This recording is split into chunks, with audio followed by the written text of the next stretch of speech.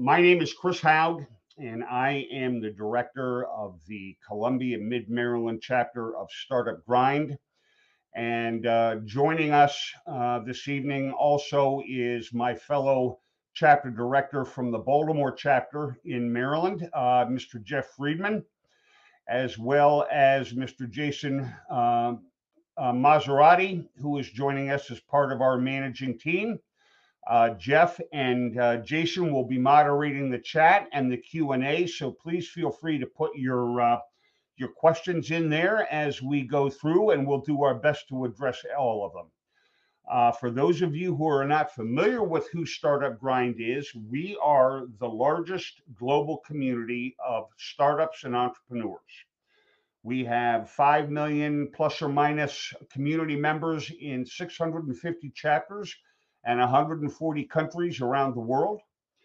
And our mission is to educate, inspire, and connect our community members with the resources, the connections, and the inspiration that they need to go as far as they can in their entrepreneurial journey. We live by 3 very simple core values in Startup Grind. We're here to give first, not take. We're here to help others before we help ourselves. And we're here to look for every way possible to make friendships, partnerships, and collaborate with the net positive sum games and not practice zero-sum games. And that is really what Startup Grind is all about. We started 12 years ago, as a matter of fact, this month in Silicon Valley. And we started in the Founders Garage with about 6 fellow struggling entrepreneurs. And we are sitting here today, 12 years later, having achieved this level of growth purely by word of mouth. We don't advertise, we don't broadcast, we feel that we're doing something right. And we're here to change the world one entrepreneur at a time.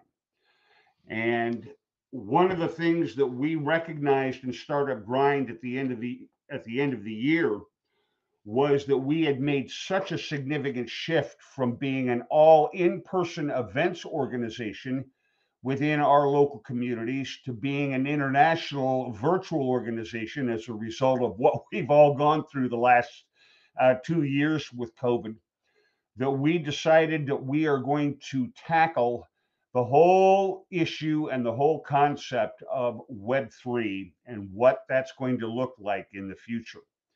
And so what we've decided to do is to create a whole year-long series of events that are going to be focused around all things Web3 and what we're calling the 4th Industrial Revolution. And tonight is the premier event. So we welcome everybody. We think that you are going to enjoy this evening's event, and you will enjoy each of the sessions that we're going to be putting on monthly throughout the course of the year. I would like to say thank you to some of our sponsors and partners.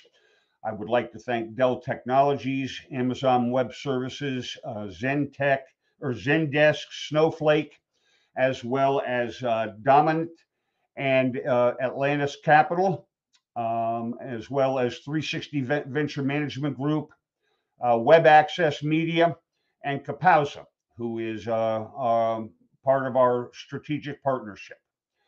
And with that, ladies and gentlemen, what I'm going to do is turn it over to Mr. Connor Boundy and Luke Pillarella, and let them manage the rest of the event, because they are the ones who are the experts in all things the 4th Industrial Revolution. So Connor, it's all yours.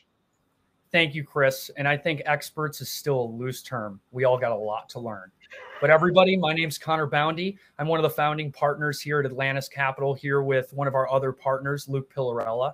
And as Chris mentioned, we're here to talk to you all about an important topic that's affecting every single one of us here as we speak: the 4th Industrial Revolution.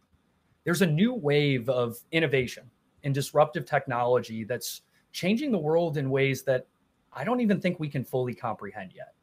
And that's why we're here, to bring on leaders from parts of this kind of bridge that exists today, Web 2 and what we're calling Web3 to help share their stories and talk about the changes that they're seeing in the world. And when I say the word, I know all of us have to work together to better define it.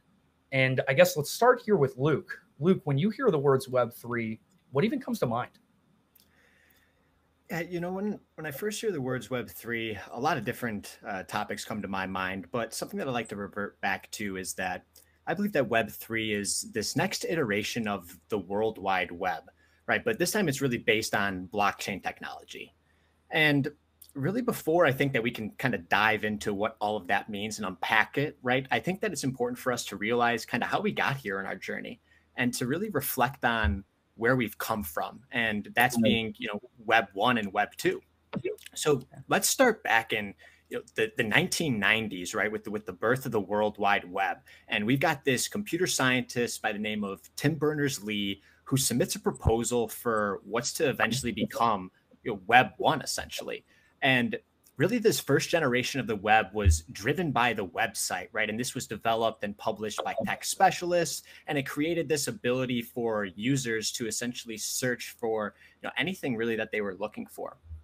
But the barriers to entry were pretty strong, right? You had to have this significant skill level to publish and interact on the web, and us users were really kind of left there to just read what was published. And so, that's really where that narrative of Web 1 comes from, of read only, because as us users, right, that was basically all that we really had. And this kind of lasted from the 1990s to the mid 2000s, but like once we get to like the mid 2000s, really see the emergence of Web 2 and things start to fundamentally change. See, I think it's just wild to even come up with the concept of the internet out of thin air. I don't even know how you do that. But thanks to somebody like Tim Berners-Lee, we were able to take that concept and kind of add this layer of interconnectivity to it, which is what you're referring to as Web 2, where we can not just read website pages anymore, but now we can actually interact with them, kind of like social media. However, the internet today, as we know it, goes way past social media. I mean, I'm using it myself to binge watch Netflix series. I'm chatting with my friends. I'm playing games. I mean, now I'm even hanging out in the metaverse.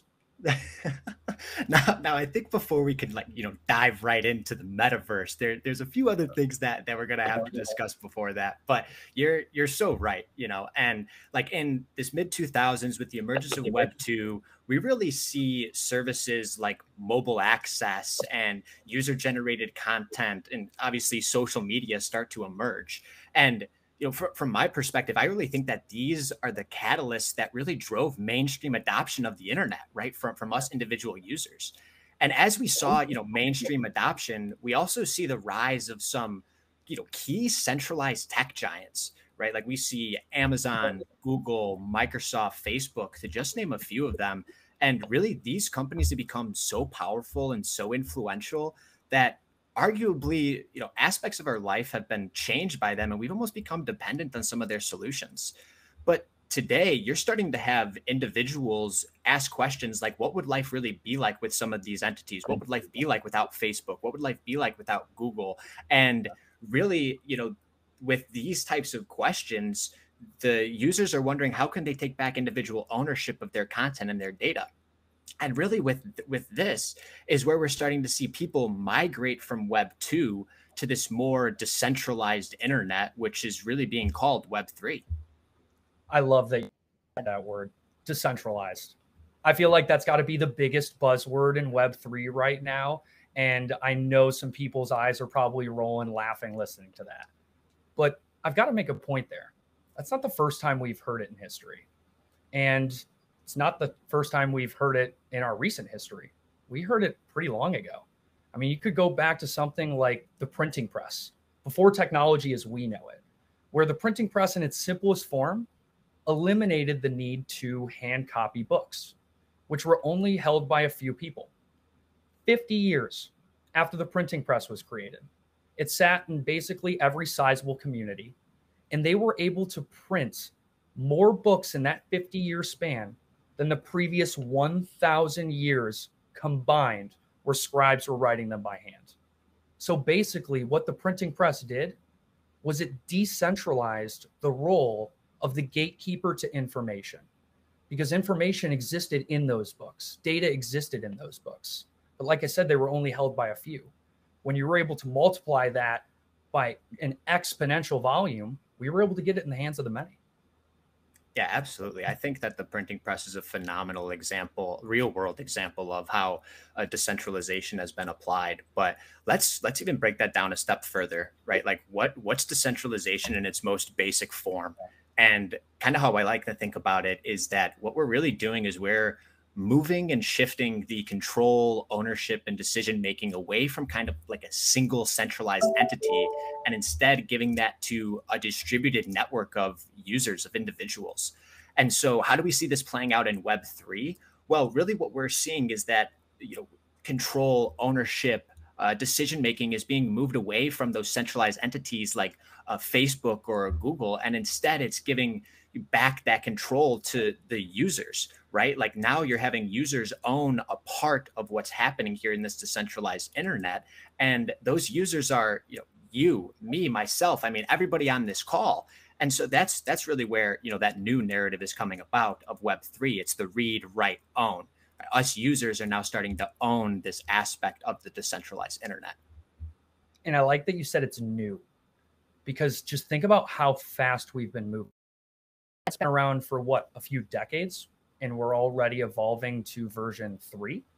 I mean, Web 1 was around in the 1990s, and you could just read and really just kind of absorb information. Then about a decade later, we see Web 2, where we can actually interact with these things. Now we're going through another evolution where basically now people are going to own the next generation of the internet. I mean, that's kind of wild. But one thing to note here, Luke, we've been talking about Web 1, Web 2, Web 3.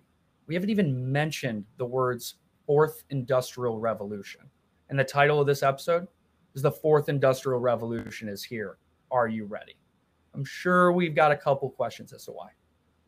Oh, absolutely. And I think that the key reason there is we really believe that Web3 technologies are this catalyst for the new wave of innovation. And, really, if you reflect on some experts' opinions, they too will argue that, Web3 on top of all the additional technologies, artificial intelligence, machine learning, et cetera, right, are really driving this next innovation. But what we've heard is that this is, the fourth industrial revolution. So up until this point, we've had 3 others. And I think it's important for us to also understand kind of how those have evolved and have driven to what is, today. Yeah. And I guess like we did with Web 1, you got to go back to the first industrial revolution, which was right around that mid 1800 period. And it was all about the use of steam power to allow us to do a lot of new possible things, where we were able to create the steam engine and launch it in these giant machines and factories to create new products and services that we've never seen before.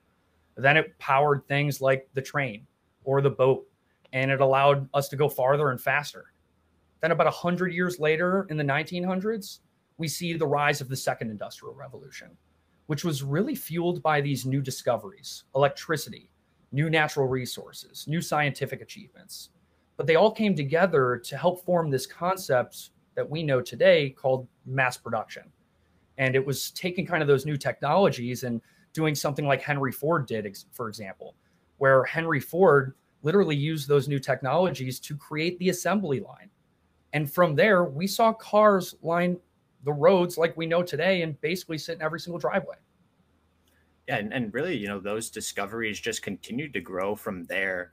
And like, I'm even a less than 100 years later, but 1980s, as we started the 1990s, we see that third industrial revolution and what people really call the start of the digital age, right? And, during this period, what we saw is those same mass production processes start to become automated and streamlined with the rise of computers and obviously the invention of the internet, right? And with these new discoveries, these new technologies, not only did we become more efficient in our processes, but we became more connected for really like the first time ever. We're able to do business and interact with one another on a global scale that really was not possible without the innovations of the third industrial revolution. And I think it's key to point out there, it's all because of those innovations. It's because of that new technology that we were able to discover, create, produce, and what became possible because of that, and how we interacted with that new technology. That's really what fueled each industrial revolution. I mean, you've got the Steam engine, you've got things like blockchain here in Web3. And so I think that made a lot of sense as to why we spent all that time defining, Web 1, Web 2, and Web 3, because it's clear Web 3 is going to be pretty important to this industrial revolution. I think the last interesting thing to call out about the fourth industrial revolution is that really this is like the first time we're able to discuss as a global economy what's really happening. Because of those technology advancements in the third industrial revolution, we can be here on this call today, right? And have this collaborative conversation on how this new technology is disrupting the industries that we've known for quite some time now. And, this technology that's being developed today really extends far beyond borders. And we truly believe that this is a new chapter in human development where we're really trying to merge the physical, digital, and even biological worlds, right? It's really, really fascinating. And, something I'd like to mention is that like our goal here on bridging the gap to Web3 is really to kind of collectively make others aware that we believe this is a fundamental change in the way we live, work, relate to one another, and it's happening right before our eyes. And it's happening fast. I mean, look at how fast we moved from Web 1 to Web 2 to Web 3. It's just a few decades. Who knows what's going to happen 10 years, 20 years from now? And that's why we're all here. And so I think it's time for us to bring up our two speakers today, because we brought on two amazing individuals, everybody. We brought on our Web 2 speaker, Dave G., who is a 4-time startup founder and a 3-time Amazon bestselling author. And he's going to talk to us a little bit about his experience in the traditional business world as we know it today. But he's also going to be chatting here with Tyler Doussan, who is the Chief Partnership Officer of Safe Haven, an incredible company that's doing things that I think everybody here is going to want to listen to, especially if you're trying to make some generational wealth here within Web3. But let's start here with Dave. Let's start with our Web 2 speaker, Dave G. Welcome to Bridging the Gap to Web3. How are you doing today? I'm doing great. How are you doing, Connor? Doing well. It's obviously we've been planning this for some time, and Dave, we've had the pleasure to connect for a little over a year now, and your story is just incredible. And so I'm sure the audience is dying to hear more about this 4-time startup founder journey to where you were even able to find time to become an author and write 3 best-selling books. So tell us a little bit about you and how you got here today. Sure. So actually, I grew up in England. I moved to the States when I was about 7 years old. I just masochistically bought an MGB. So we'll see where that goes. I did my undergraduate degree in marketing. I worked actually in Chicago for Motorola in sales, kind of moved up through telecom, TDS, US Cellular, Humana in B2C, B2B marketing. From there, I launched my first startup, and we provided ad agency services to small telecoms. And this is kind of the first time I dove into helping the Davids compete with the Goliaths. Obviously, I didn't know at that point. That turned into a loyalty software company. Did my MBA at Marquette.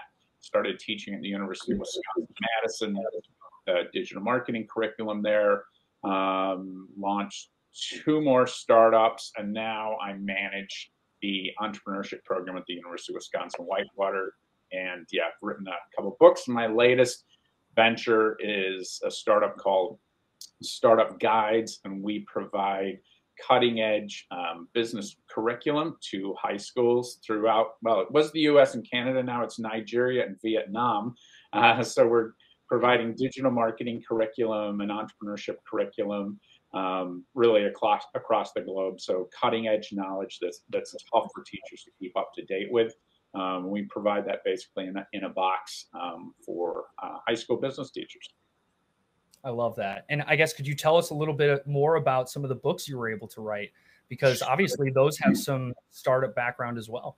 Sure. Yeah. So my first book was called the Corporate Refugee Startup Guide. So I started writing it on a whim, kind of about my path through corporate, and then identifying all the blinders that you don't realize you have on, whether you're in education and launching your own company or business, it doesn't matter. And interviewed a bunch of angels and intellectual property attorneys and professors as well. And then the next book was the College Student Startup Guide. So it's literally a handbook on how college students can balance relationships, in school and launched their startup. And then the most recent one was called Restart, the Small Business Guide to Thriving During Chaos. And with that book, I really was trying to help small business owners develop an entrepreneurial mindset and be willing to pivot their business models.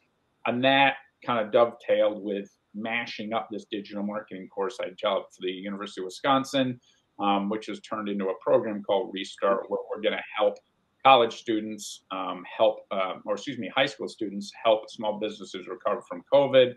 Like we said, it just started taking off in the US, and boom, we got a school in Uganda. So I have no idea where this thing's going, but it's going to be a fun ride, and we're going to help a lot of people. So I was going to say, I love to hear that. And I can clearly hear your passion through your voice. And so this is something that clearly you not only have a ton of experience on, but you love to talk about. And I think that's why we brought you on here, because you've seen so much and you kind of have an understanding of where the world's getting ready to go. Right. And so, Dave, before I toss it over to Tyler to introduce himself, I've got to ask you, when you hear the words fourth industrial revolution, what does that mean to you? Yeah. So if I were to kind of define it as a little bit different as Web 1, Web 2, Web 3, I think, I'd say internet, obviously beginning sharing of or creating content, and Web 3 is connecting that content so people have visibility into that content, and then all of the educational and business opportunities. And one of the things we're going to talk about, Tyler and I talked about, is this push and pull between accessibility and security. And as many of the educators that are on the event now, myself included, there's some concern over there, but there's definitely some massive opportunities as well there. So we're going to really kind of dive into that and take some questions as well. I love it. I think that's perfect. Yeah, Dave, I think that's awesome. I'm really excited to kind of dive deeper into that. But before we can kind of, get further into those details, Tyler, I'd love to turn it over to you real quick to have you introduce yourself, tell a little bit more about your story, what you're doing with Safe Haven. Quick disclaimer out there that Connor and myself do hold the SHA token. So just want to state that out there. But Tyler, feel free to introduce yourself. Tell us a little bit about your background. Hey, everybody. Thank you for having me on here today. So I'm 26 years old. I'm pretty young in the space, but that doesn't mean that I don't have a lot of experience. I've done a lot of different things with different projects and helped them kind of bridge the gap of where they need extra DeFi tools that Safe Haven provides. So how did I get started with Safe Haven? Well, long story short, I started off as a community member, and I worked my way up through the totem pole, and I became head of community growth. Then I eventually became chief partnership officer. And what I essentially do is I embed myself in the community of other blockchain projects and just see where synergies lie, like where they are. And then we just work out collaborations, see how we can merge the communities, get each other to utilize the tech within our product suite, and just enhance the lives of others with Web3 protocols and technology. So that's pretty much a little brief information about me and what I do for Safe Haven. I guess without getting too deep into it, Tyler, do you want to cover just briefly around what Safe Haven provides to give our audience a little bit of background of kind of, the services? Because I know DeFi, right, decentralized finance is so broad. Yeah. So just maybe, hit on one or two products that you think are the flagship products of Safe Haven for us. Yeah, 100%. So let's go with Inheritee first. This is actually like an Inheritee brand. So Inheritee is a decentralized Web3 platform where users can essentially input their critical data that they don't want anybody to obtain access to, right? And then it'll get encrypted utilizing military-grade encryption, AES-256, for those of you who are wondering what type of encryption. And after it gets encrypted and all these different special characters and numbers that the human eye can't really read, it fragments it into multiple different shares using the SSDP protocol, which is the Secure Share Distribution Protocol. And all those shares, most of them get stored on the cold storage hardware devices, which are these little safe key devices. While there's going to be a validator share stored on a blockchain linked to a dead man switch. And that's what adds extra layers of security for those utilizing our services. Now, what is a dead man switch and why is it so beneficial? Yeah. So let's say you pass away, right? And then all your beneficiaries, they get together, they plug these little doohickeys in, type in the PIN code because these are PIN code protected. It's another layer of security. And it'll release the plan shares that are stored on these safety devices. Now, when all of them are coming together, the system's going to recognize, wait, there's still a plan share missing. And that's the validator share because it's locked, right?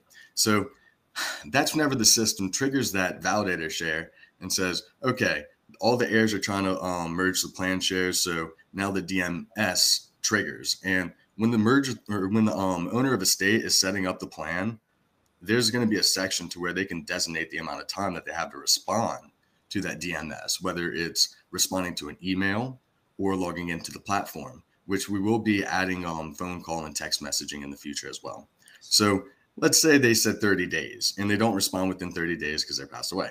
Well, all the beneficiaries will meet back with the merge authority, which is supposed to be the most trusted heir, could be the eldest heir, could be a lawyer, right?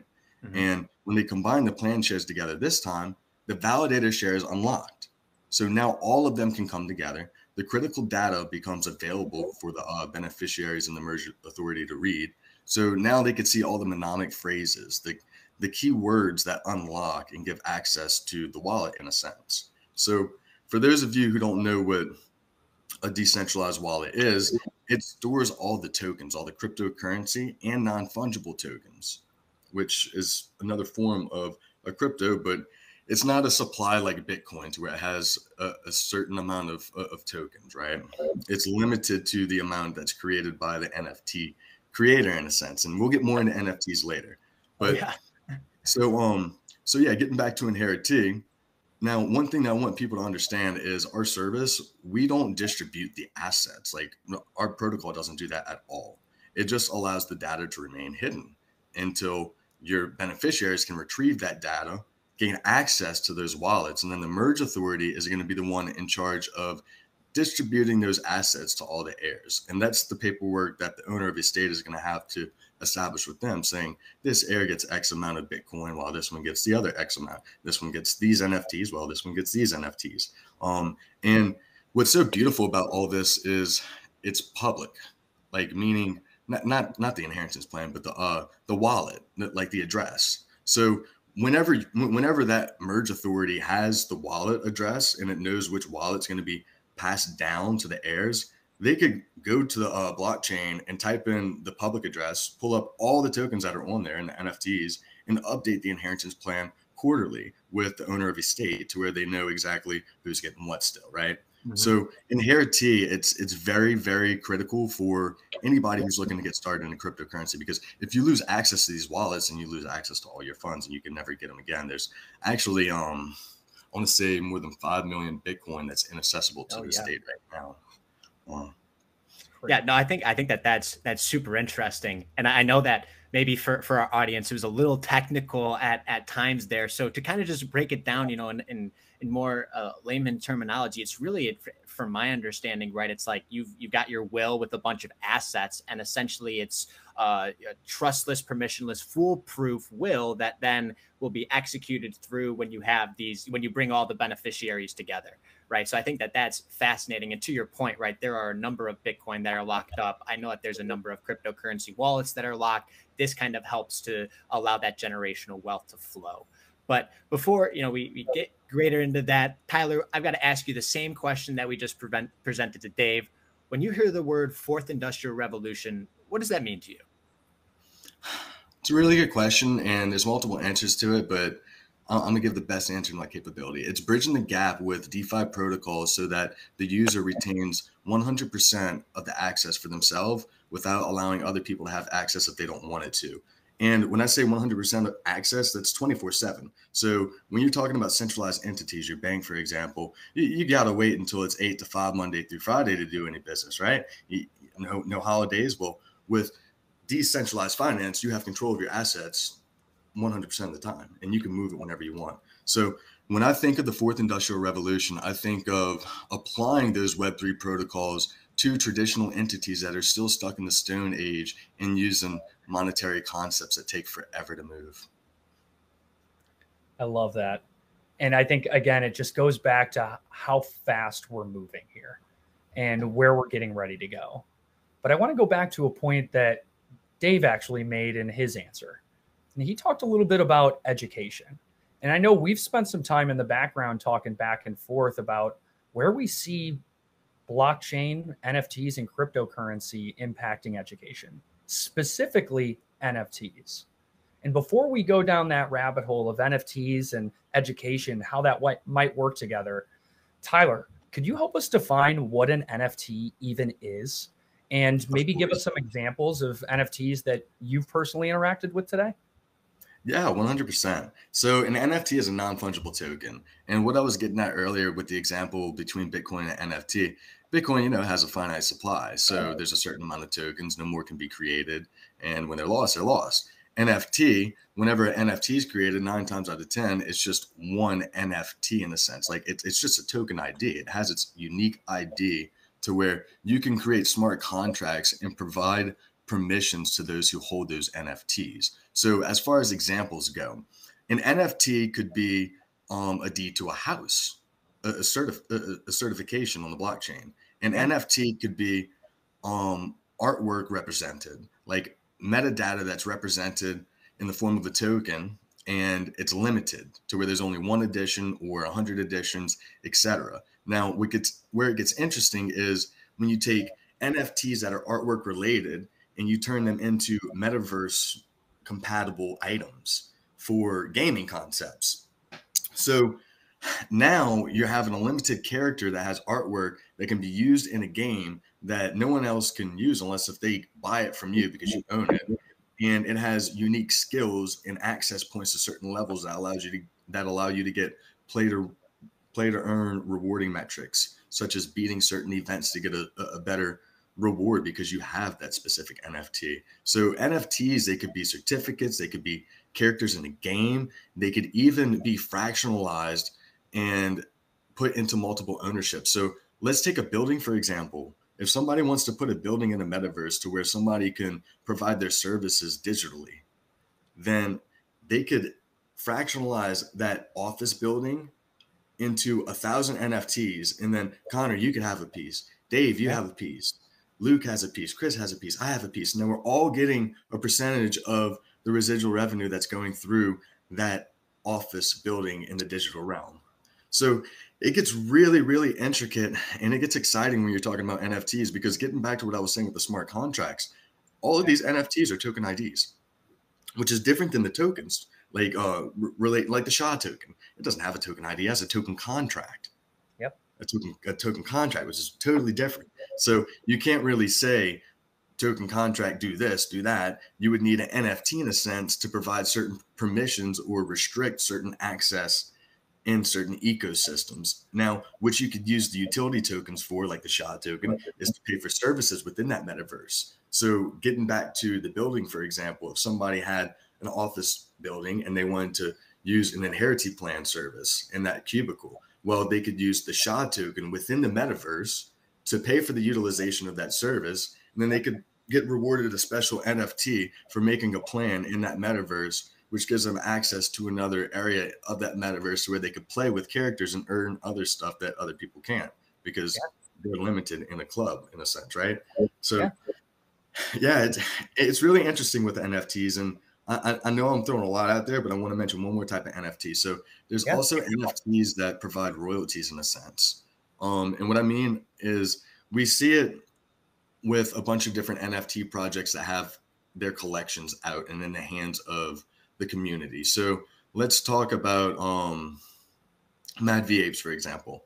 They're a really, really prominent project in the VeChain community, and they're getting up to around 10,000 total now. Their first collection was 4,999 in the OGs. Then they had the fusions, and now they're coming out with the elementals to where you could do all the breeding concepts. Well, whenever you take the secondary aftermarket value sales, a lot of these projects, they're doing percentages. So like, let's say an NFT sells for $100 on the marketplace, and they're saying like a percentage goes towards all the holders who hold the NFTs from the first collection. That's a form of utility that's coming in through that NFT just by holding it, a form of passive income. So we're starting to see stuff like that pop up too. And it's more than just holding something for the appreciation of value because it's a limited asset. Now it's a passive income generator in a sense, depending on which ecosystems you're in, right? Yeah. I think it's just wild to think about how many different types of NFTs there are. I mean, you mentioned one that literally it could be a deed to a house. It could be just a document that you don't want to be replicated, or it could be a video game character. I mean, think about all of the people here who have spent countless hours playing one specific game, or maybe you're playing a board game, whatever it might be. Could you imagine if all of the hours you spent into that character, you actually saw a return on that? It wasn't just, oh, well, we're done playing the game. We know people still probably play games like Call of Duty, Halo, Skyrim, to name a few. And those individuals all created characters, spent so much time creating those characters. And now people still want to play it because they actually have what you're calling utility. They can use it to earn passive income, whether it's, hey, I beat a boss, so I won a prize, or whether it's, hey, because I hold this, NFT, this certificate, this character, I can earn a certain token like SHA because they've built some kind of strategic relationship with them. And the SHA token works with this NFT. I think that's really interesting to look at. And so when you hear all of that with NFTs, I mean, Dave, there's so much happening there. Why do you see NFTs impacting education? And why is this even kind of a concept that's starting? Yeah, I think, I'll kind of bring it back to my universe, whether it's actually working day to day in higher ed or working with our client in high schools. And we've got some examples that we'll share on a PDF later. But one of the ways that I like to look at this is three segments. So high schools, universities, and actually we'll say professional education. So there's really kind of four facets to consider. So first of all, what is the data that's collected? So for example, at the high school level, it could be attendance, grades, and diploma. At the university level, again, it could be grades, diploma, and a transcript. So obviously, right now, for example, Connor went to IU, and if he applies for a job in the future and decides to get out of startups, which I'm sure you never will, someone might ask for a transcript. And at this point in time, someone's going to send an email, or you might send an email and say, hey, can you send me that PDF, my transcript? And then you will forward it to Google, and they will say, you're hired. Can you be the next CTO or whatever, right? Can't wait. And that takes time. And I mean, it wastes the person's time at IU. It wastes your time. The employer might get frustrated, right? And then on a professional level, if you're getting some sort of professional certification, so for example, we provide certification on our courses to teachers. So that's examples of data collected in today's universe. And then if we go down kind of to the next level, where is it stored? So at the high school level, it might be stored on a student information system, right? For example, PowerSchool. At the university level, same thing, student information system. We could be using Canvas, for example. And actually, that's kind of more of an LMS. We use something called WINS at Whitewater. And then the professional level, it could be, our information system that we use at Startup Guides. The next element to consider is data control. So who literally controls all that data? So at the high school level, it would be the school district. At the university level, obviously, it's the university itself. And on a professional organization like ours, we would control it. The last point is the part that causes concern. But this is where the push and pull comes between security and accessibility. So I don't want people to freak out here, but this is we're going to get into the part where people might start getting a little nervous. So from an accessibility standpoint, obviously right now, students and parents, I guess if they're 18 or under 18, have access to grades, attendance, and potentially the diploma. Obviously, when you get into higher ed, the students will have access, future employers, definitely. And so you start to ask yourself, okay, we being the university, we being high school, have access to that, and we want to hold that information. Yet the people that would benefit from it could be the students applying to go into higher ed, or it could be the students, graduating for a higher ed institution are like, no, that's my information. And I want to share that with whoever I want. You're not going to control it anymore. And so when you start thinking about these 4 assets of the data that's collected, the storage location, data control, and accessibility, you start to get this picture of all of the different elements as it relates to education. So there was probably too much information, and we do have a PDF that kind of lays that out nicely so people can kind of look at their own universe and kind of start thinking about those implications. Yeah, that's kind of interesting to hear your take on that, because it sounds like we've really got 3 different levels that NFTs might apply to. And they're probably going to be 3 different types of NFT based on those levels and based on those, areas of focus that you mentioned. So is there one level of education that you see adoption of Web3 and this concept of NFTs, happening the fastest between, maybe that K through 12, that professional and that, collegiate level? Yeah, that's a really good question. My personal belief is professional organizations that are certifying individuals. So it could be HubSpot or Google or LinkedIn or us, for example. Our customers that are paying us for that knowledge, or maybe it's being given out for free, will demand it. And if we don't provide it, they won't come back. They won't pay us anymore. Right. So that's really simple. They are already in control. I think once you start getting into the university level and college level, they might say, look, we really kind of don't want to share all of this. Yeah. But those students are going to say, wait a second, that's mine. And employers are asking for it. And I will take it and share it with whoever I want. The high school or K-12, it gets more complex, and obviously there's privacy issues, from a legal standpoint, in addition to, air quote, an ethical standpoint. So I do see professional organizations and those providing certifications adopting it first, then at the university, college, higher ed, high school. When you get into middle school, elementary, I don't know if that's going to happen. I guess at some point it might. But you're going to start getting in again to legal issues and making sure that we're protecting, obviously, children and young adults from releasing information from, simply a security standpoint. Well, and that's why you're saying it's that, kind of pull push. We're dealing with some pretty sensitive information. Mm-hmm. Tyler, obviously, you're pretty familiar with sensitive information. I mean, that's what you guys deal with over at Safe Haven. So I'm curious to get some of your thoughts here on how you see NFTs impacting education, if you see some of the same things as Dave, or maybe something different.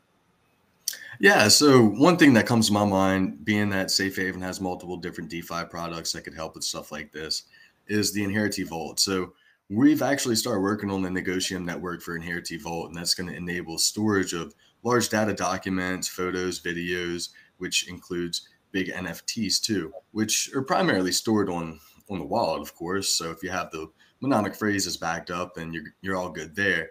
But Inherity Vault here, you could have certain documents locked in there that are inaccessible to other people unless if they have the codes, right? But then when you're talking about the NFTs that are stored on your wallet that has a public address that everybody knows about because it's KYC, because you're having it registered with the college, then in really quick side note, KYC means know your customer. There's people who don't know what that is. And that's just verifying your identity, like saying, hey, I'm Tyler. This is my driver's license number. This is my passport number, whatever it is, right? So yeah, we could help bridge that gap to where the student has their documents that they want private in the Inherity Vault. And then all the data that they want, like NFTs of attendance, courses, like what you were talking about earlier, Dave, something that would be less harmful for other people to get advantage or get a hold of, right? Yeah. So that type of data could be on your regular wallet, to where all they have to do is they go to the blockchain explorer and they enter in your wallet address, and it pulls up all the tokens, NFTs, and then they have that easy accessible data to where they can reduce that overhead that Dave was talking about, all the countless emails back and forth. And like I was saying earlier, with centralized entities, it's Monday through Friday. So even with colleges, sometimes you'll notice during the weekend, they don't want to be pushing transcripts and whatnot. So by bringing in the Web3 protocols, it really gives the power back to the student. And when you're talking about K and high school and middle school, the lower grade levels, we're totally going to see a push to DeFi there as well. But what's going to happen there is it's going to be more hybrid, and the parent and guardian is going to be held liable to maintain access to those wallets. But I see this being a hybrid solution. It's not going to be full DeFi and Web3. It's going to be Web3 and Web2 in a sense, to where you have centralized databases that have usernames and passwords that look at certain fields on the web platform, to where it could see, okay, this person can't let this data be released because they're not in that authority level of the platform. That's where the hybrid protocols are going to come into play. And you'll even see some stuff with the smart contracts. So you'll see some platforms try to stick full Web3 and DeFi, and not even have some Web2 CeFi stuff. CeFi is like centralized finance, just the abbreviation. But yeah, I don't mean to ramble. I want to let somebody else say some stuff on that. Well, I think it's just interesting to note your hybrid approach and how some of these documents and some of the information, hey, it's going to be locked. We're not going to have it in that public wallet. But you could have something like your attendance or your grade. Hey, I got an A in this class for chemistry, and I was actually ranked 3 out of 400 in the class. You could see all of that on an NFT and have that kind of public information available. I think the other thing that's really interesting there, and I'm curious to hear your point here, Dave, is for a college, for kind of a counselor, you're trying to help that student complete his final requirements to get that major, get that minor, figure out what classes need to be taken. I know personally, I struggled with it with my counselors, trying to figure out, what do I need to do to get these requirements and make sure that I'm done on time? Do I need to do some extra work? Do I need to take a summer class? Yes, I did. But having that, public knowledge where you could share that information, you could have somebody that is kind of that university individual look at your public address and see, well, you're still missing these NFTs. So yes, this is what we need to do. I'm sorry. Go ahead. No, what's the thought there? Yeah, so there's kind of, whether it's college, university, we'll use those interchangeably. There's 2 types of advising that typically goes on. So there's academic and career, right? So just to kind of obviously break those down. So the academic is, we need to make sure Connor gets out in 4, or we might look bad, right? So, I mean, I think many people outside higher ed say they're trying to keep them in as long as they possible to maximize the revenue. Well, that's generally not a good thing, because you're not showing that you're moving students into appropriate careers. So just kind of a little misconception there. So, for example, universities I've worked with, so you'll start with an academic counselor. Here's your 4-year plan. Make sure you stick to your plan. It might be a piece of paper. It might be a PDF, or it might be on the school's website or intranet, right? So you can see those sort of things. And inevitably, things could change when it comes to courses, but more often than not, students don't follow up, and then they're rolling in their last semester, and they're like, what do you mean I need that course? And we're like, yeah, kind of do, right? And so I'm not saying exceptions are ever made, but sometimes they are.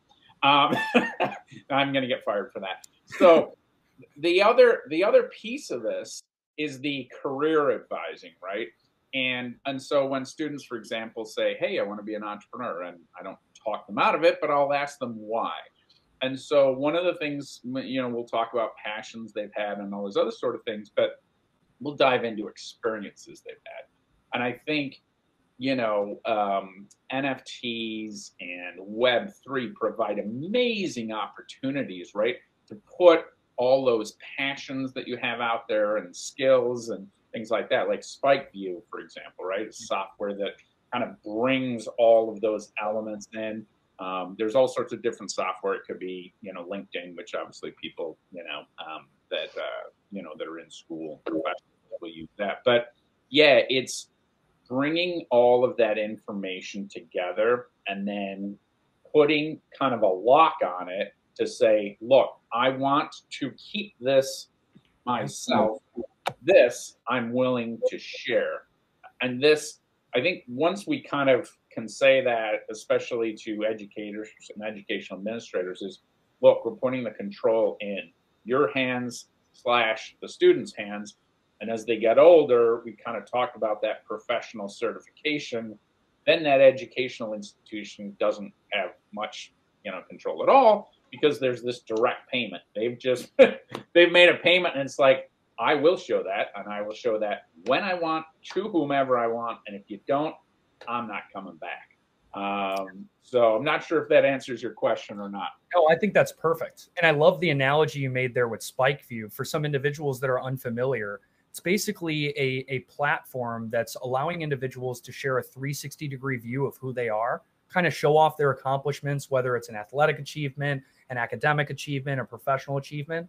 And like Dave's mentioning, they're kind of a Web 2 entity that's embraced Web 3 concepts, where as a user, as a student, if I want to go send my profile, my SpikeView, to a coach, I could actually turn off some of the things on my profile that I don't want that coach to see. They're more academic focused. And vice versa on the other side, if you're not trying to show off some of your athletic achievements for an academic or professional, you know, kind of opportunity.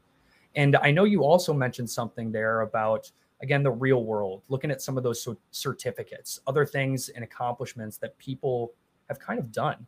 And I know Luke here has a pretty technical background, and he obviously has to get some of those certificates for those. I mean, Luke, I'm curious to get your perspective on all of this. And do you think NFTs are going to apply there as well? I mean, it makes sense.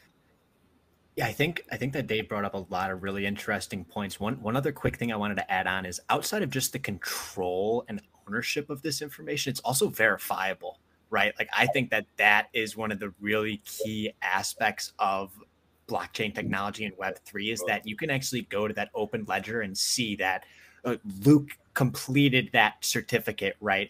I have that skill set, and I'm able to put that on my resume, on my SpikeView, on my LinkedIn, right? And it's proven that I'm not just, you know, putting that out there to try to get the next hot job. It's actually that I have those skills and abilities. So I think that, you know, NFTs and blockchain technology are going to play a really big part in really the professional world, especially with the focus on credentialing, right? I know that I think Google spent, I don't know, hundreds of millions of dollars building out a credentialing program themselves. And really these elements are going to start getting baked in there. So I'm really excited for, you know, what's to come here in the future there.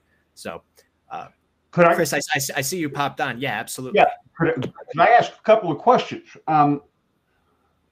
The conversation, Dave, up until this point, how does the whole concept of the certification and the NFTs relate to things like the FERPA Act of 1974, regulatory control?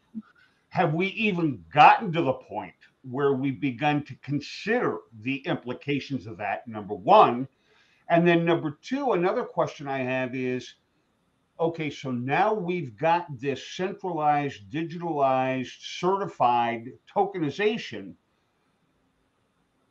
Are there implications and ramifications of fraud, of nefarious use, of you know, in the past, students embellishing their resumes, their certifications, etc.?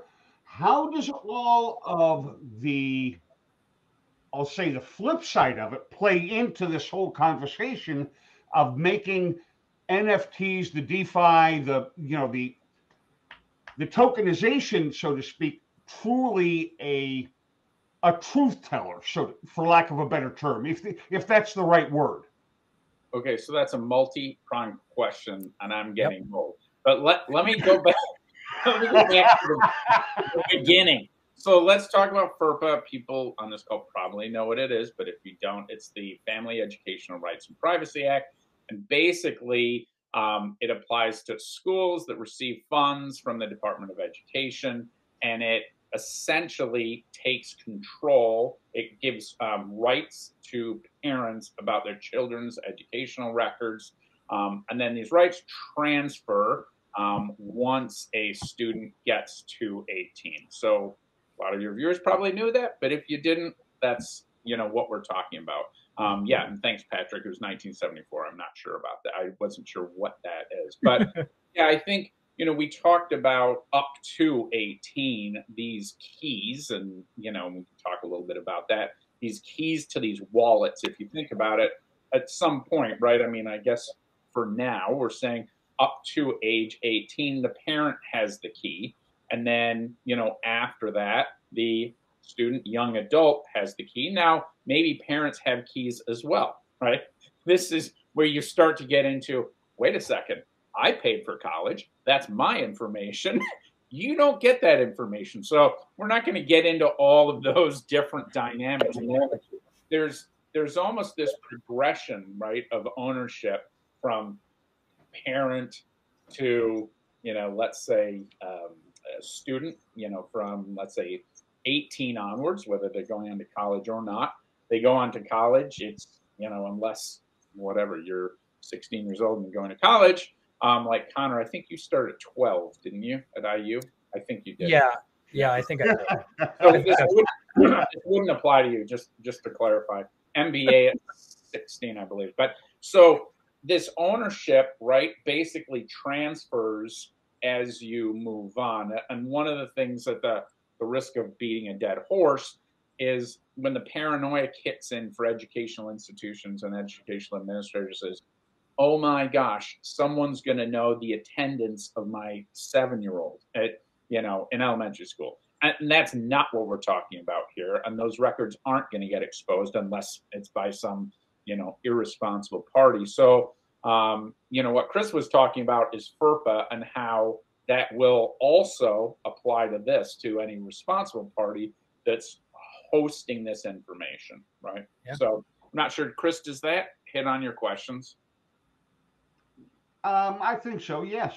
Yeah. You said unconvincingly. All right, what else is looks like Tyler's got something in there. What did I miss? Yeah, Tyler.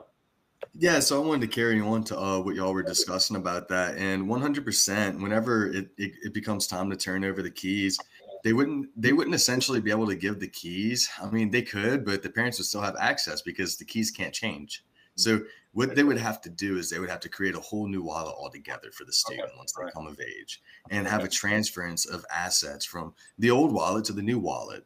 And it would just be an updating of maturation in a sense. Now, as far as preventing negligency and fraudulent NFTs, that is all controlled through the DApp ID. Now, when you're creating an NFT, there's different criteria that's saved on that NFT's details page, in a sense, within the metadata that's written on the blockchain. And all that's going to be available when you're looking at the web page and you're looking at which NFTs are on your wallet.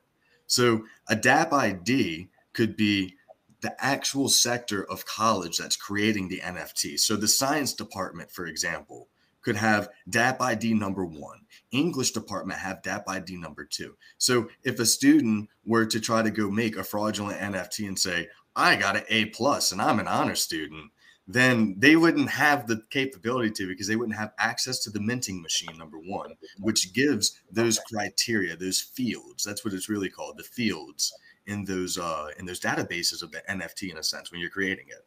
So that's how you prevent the fraudulent NFTs from coming into play. It's all down to how you label the data, the metadata of the NFT while it's being created. And that's why it's so important that you have knowledgeable people that are building this stuff for you. Because if you just create an NFT and you neglect to make those fields in the NFT to where you're not recording that data, then someone can make an NFT because you don't have it set to where it's showing what DApp that NFT was created from. But those are great questions. And and like I was saying earlier, it's going to be a hybrid thing to where you'll have some NFTs that are stored on the wallet that everybody's going to have the public address to. And then there'll be some NFTs that get specifically created and has passwords tied to the NFT to where you have to type in something to view it. That's what's going to be coming out next, in my opinion, because you can do stuff like that. It's just all about how you write the smart contract. Like they have some NFTs that release tokens. There'll be actual utility tokens attached to the NFT, and they release from that NFT and get airdropped to that holder's wallet at a certain time rate, depending on how it was written in the contract. So it gets really, really interesting and fun. But there's a way, right? We could go down that rabbit hole forever. And I think those are some great points that you made there. And I think going back, there's some regulation that's needed to come potentially. There's some big changes that are needed to happen, mass adoption to occur. I mean, I know Luke and I talk all the time about what is the next. And Luke, what do we say? It's always through central government. And so obviously we know that, hey, there's some hesitation going on. There's some things that need to happen. And Tyler, you and Safe Haven are doing some incredible things to help make that happen. Help makes, mass adoption possible. And obviously we know that the change is happening right now. The fourth industrial revolution is happening right now. Really some milestones we've got to hit. Do you see any that we still have to kind of overcome? And if you do, what are they in your eyes? Yeah, so relating to blockchain technology and accessibility and how we're going to bridge that gap to allow entities to be interoperable in a sense to where they can interconnect and work with each other. So number one is connectivity.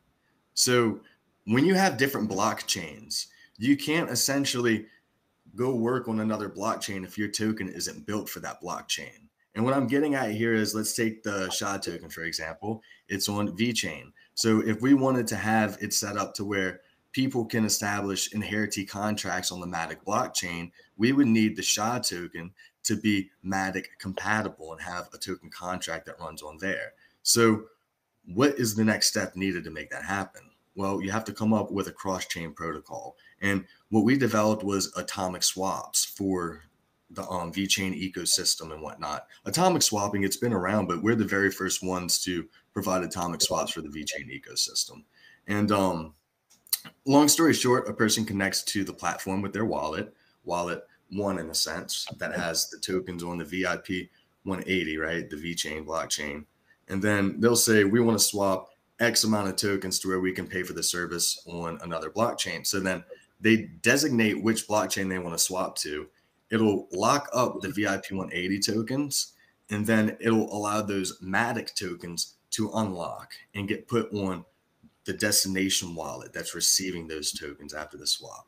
Then the user just goes to that platform that they're trying to be interoperable on and access new features in a sense, right?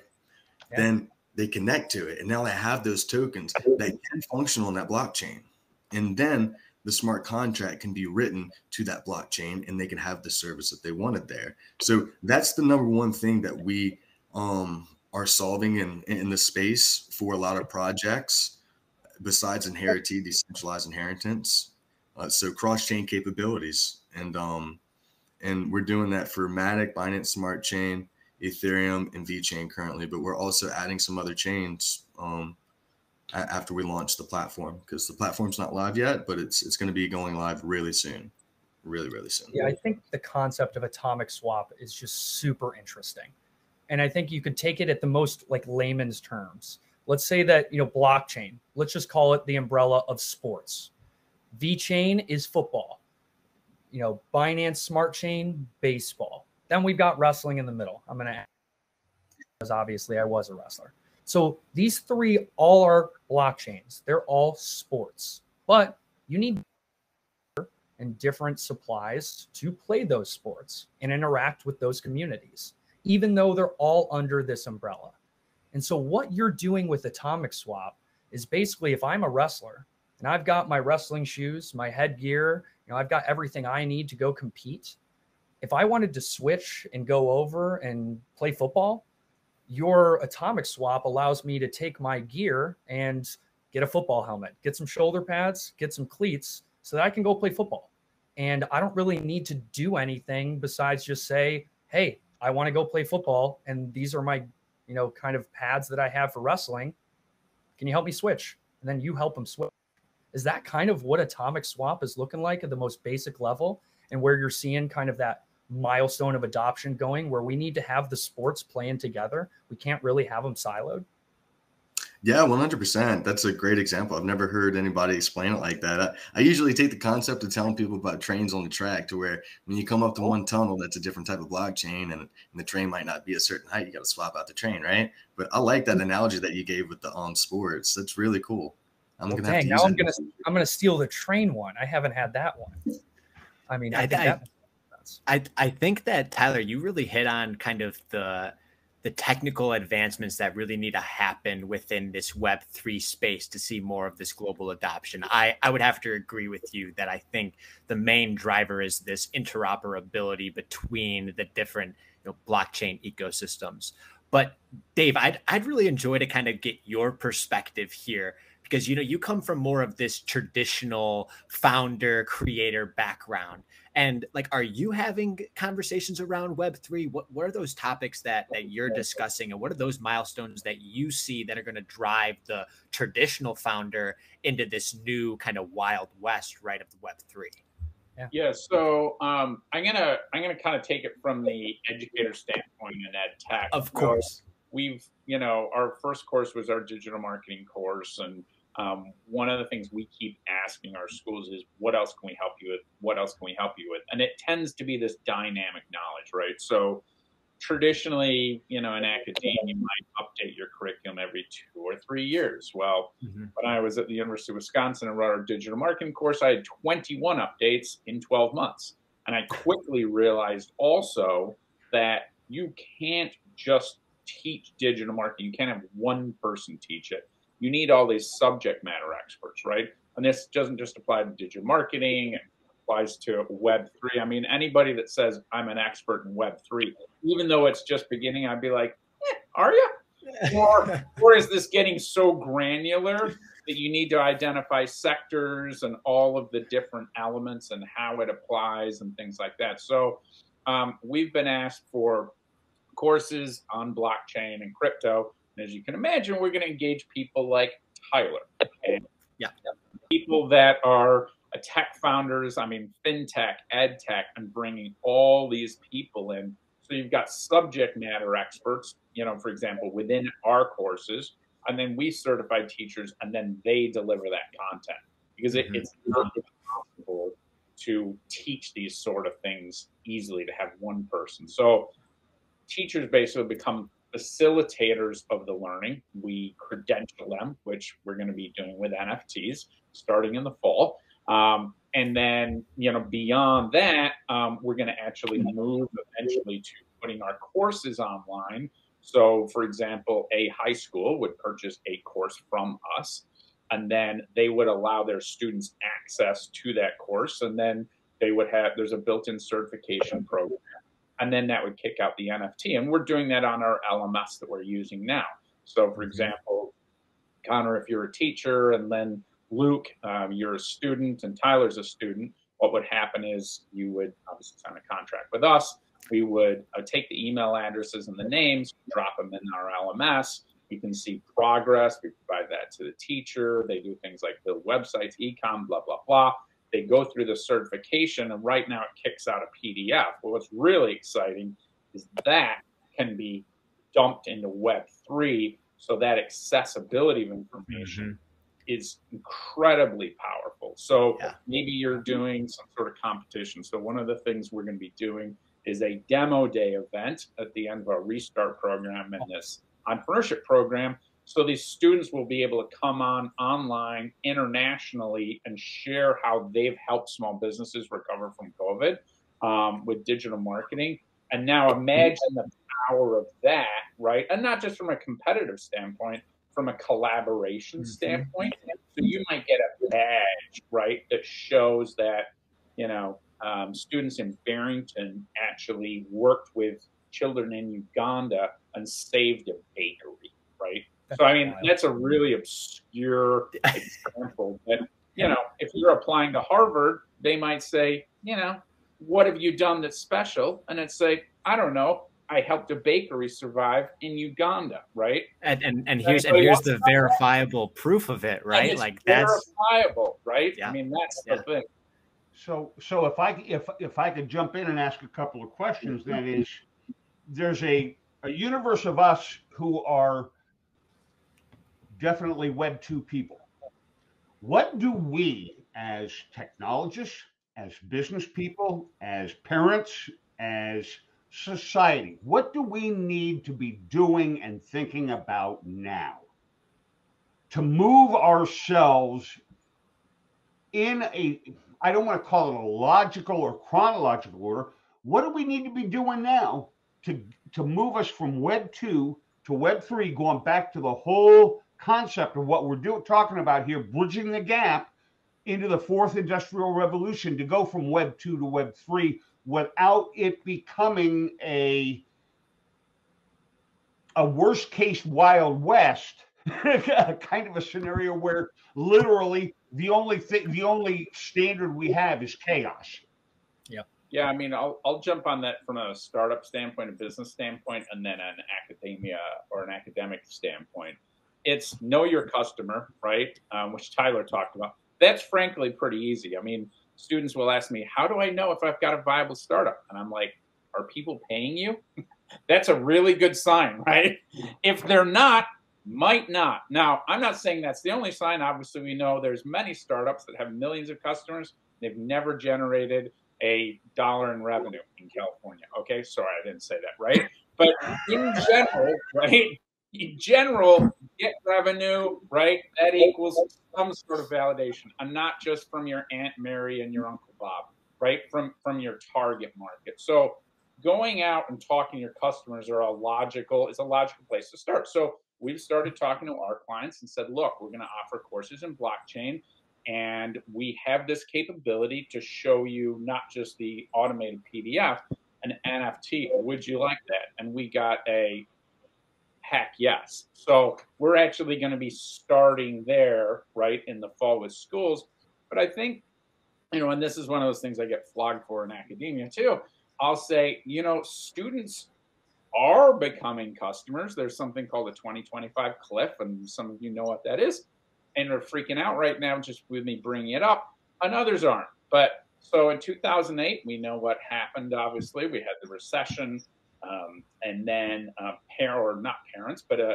adults started having fewer children. You had 17 years to 2008, get to 2025, and there's this incredible shrinking of this pipeline of kids young adults coming out of high school and going into college.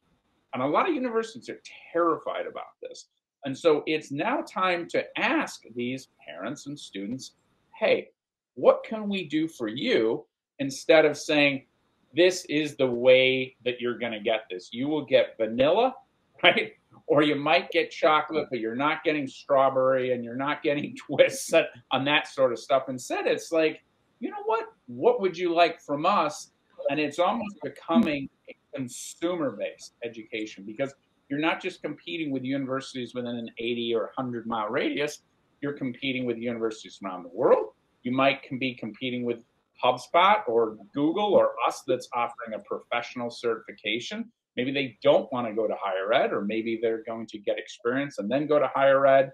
Maybe they're going directly in, but they want to add some certification. So talking to the customers and education, talking to the students and the parents and employers to ask them what they want, I feel is the way to do it, rather than, take this kind of approach and say, hey, let's see if this sticks, that sticks, whatever. Sorry for the short answer. I was going to say, Tyler, do you have any other thoughts on this?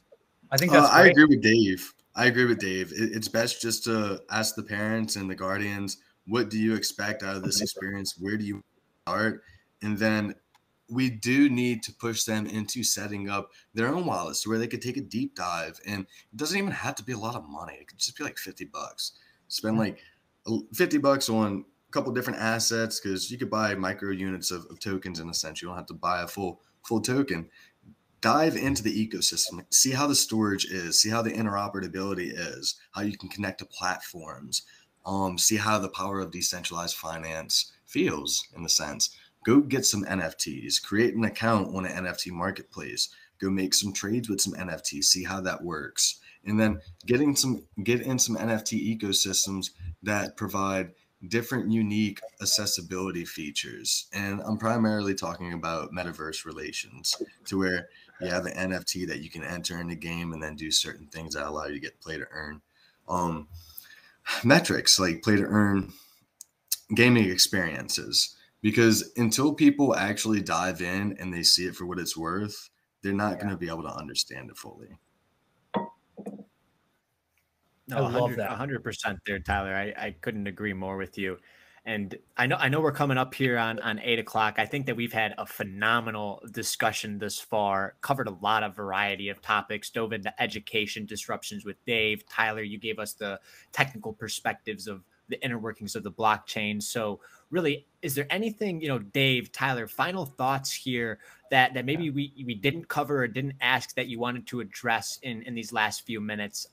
Dave, I'll turn it over to you first. And anything left that you've got to kind of provide for us here today? Go ahead, Yeah, Chris. and then if I could, just a sec, and then if you could, can we summarize in terms of the 2 or 3 big takeaways that you would like the audience to leave with today as things to consider? What are my next steps? What should I be looking at? Because that's one of the things we like to do, is make sure that people leave here with good, actionable, immediate information. Yeah. I think mine will be, now we've really beaten this metaphor to death. I think is know your student, know your employer, right? And know that professional that's looking for the certification. I think that's the big thing. Let them guide you, but then find people like Tyler and Luke and Connor and Chris and all the people they know. And once they've told you what they want, you've got to figure out how to get it to them. And that's where their creativity and the magic, right, really comes in. So I guess that's where I'd kind of wrap it. We do have a PDF that we'll actually share through a startup grind that educators can actually pull down, go to a website, startupguides.co, and you can actually have this PDF and take it to your next meeting and say, hey guys, and it can be a conversation starter. So I guess that's what I would, kind of wrap up with. Great points, Dave. Tyler, anything to add? Your perspective there? Yes, I actually did want to touch on 2 last things, if y'all don't mind, before I answer the Sure, question that Chris was meant.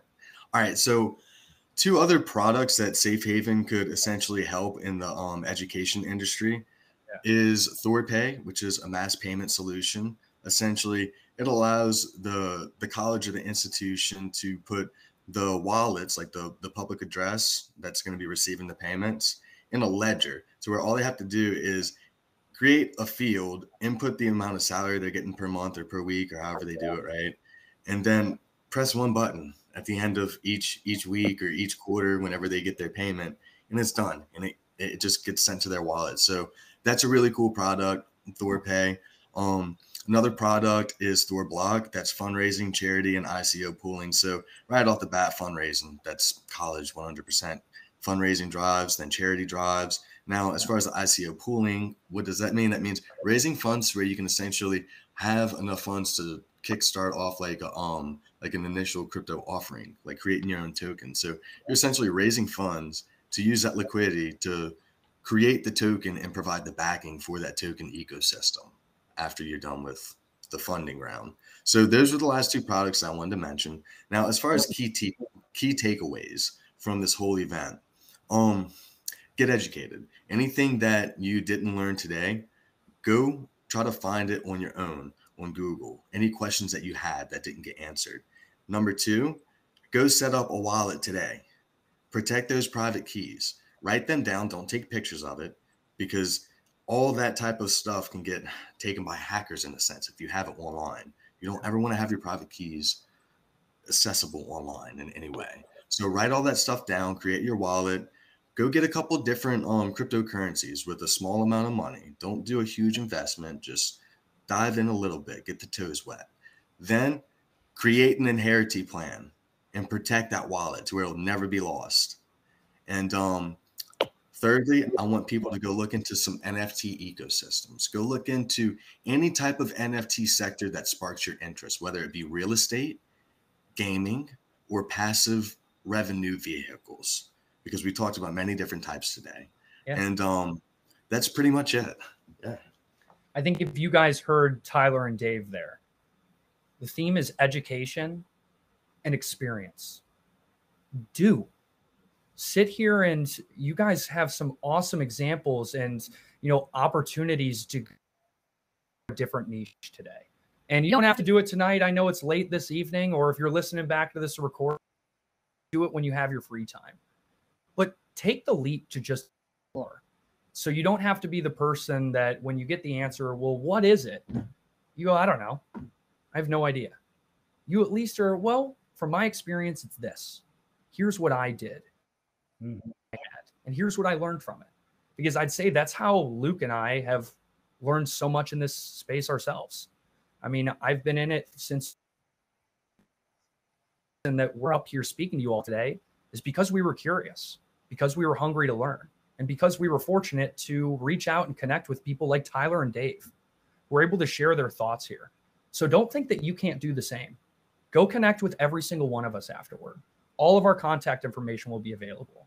We are trying to bridge the gap to Web3 together. Our goal here at Atlantis Capital, at bridging the gap to Web3, is to help people understand that the future is coming. The future is for those who understand it. And we believe that together, we need to make sure everybody can understand it so we can all take part in the future. So I'll end on that note tonight. I want to stress this is episode 1. We have so much more coming.